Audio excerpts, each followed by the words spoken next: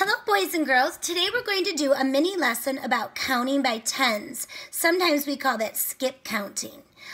Alright, so today we have our hundreds chart here to give us a little bit of help. And you'll notice that our hundreds chart here goes from the left side to the right. The same direction that we read in, isn't it? If you remember, we had a hundreds chart in our classroom that started in the top left-hand corner and then it went down. So it was almost organized like 10 sticks, wasn't it? Well, the one I'm looking at today goes from left to right.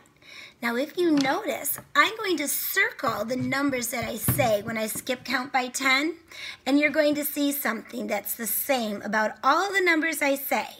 You can say the numbers along with me because I bet you're ready to. Here we go. 10, 20, 30, 40, 50, 60, 70, 80, 90, and here it is, 100. Boy, I don't have to say too much, and you're probably already thinking about what is the same with all these numbers. When we're counting by tens, all of the numbers are on the right-hand side here, aren't they? Yep. That's because this represents 9 numbers, and this is the 10th. Then we have 9 more numbers, and this is the 10th. So they're lined up in a column right over here. Another tool we have that you probably are thinking about right now is our abacus. Let me grab that. Yeah, remember our colorful abacus? We can also use this to help us count by tens. All right, I'm going to start with all the beads on this side, and I'm going to slide them towards me as I count by tens. Maybe first I should count just to double check how many beads are in a row. Let's count them. 1, 2, 3, 4, 5, 6, 7, 8, 9, 10. You'll notice that all these rows of beads have the same size of beads and look at they're the same length. That's because there's 10 in each of those rows. So when I count these, I can just count them by groups of 10. Here we go. 10, 20, 30. Oh, you're getting ahead of me, aren't you? 40, 50. That was halfway to 100. Let's keep going. 60, 70, 80, 90, and here's the big one. 100. We just counted by tens again, didn't we? Sometimes when I look at my hundreds chart, I notice how it reminds me of my abacus. Sometimes, boys and girls, I think about taking my other abacus and writing the numbers right on them, just so that we could make that connection. But then I keep changing my mind, thinking, well, then some of the numbers would be upside down sometimes. I don't know. One of these days, I might do it. All right, well, now we're going to record these numbers, counting by 10, on our worksheet for today. And I am going to upload this onto the same page in our Schoology as this video. So you could do this on your own either with me now or afterwards.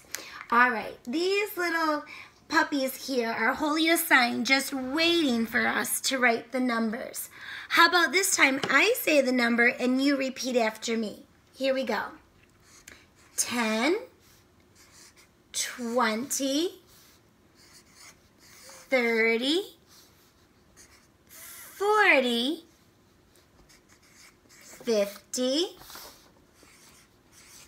60, 70, 80, oops, I needed to slow down, didn't I?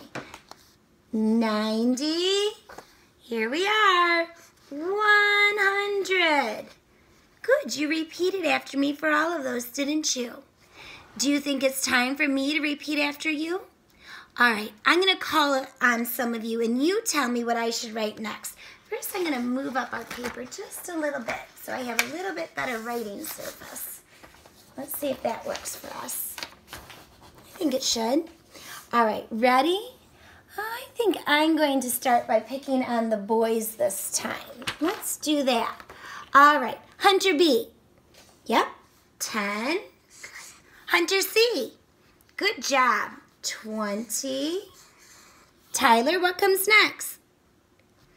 30. Good. You said it so clearly I was able to repeat right after you. All right, Salvatore, what's after 30? You're right, it's 40. All right, looks like we're up to Lou. Yes, sir, it's 50. What's that, Lou? You're right, 50 is halfway to 100. Good job. All right, Luigi, what comes after 50? Yes, sir, 60 is the number. After 60, Jason?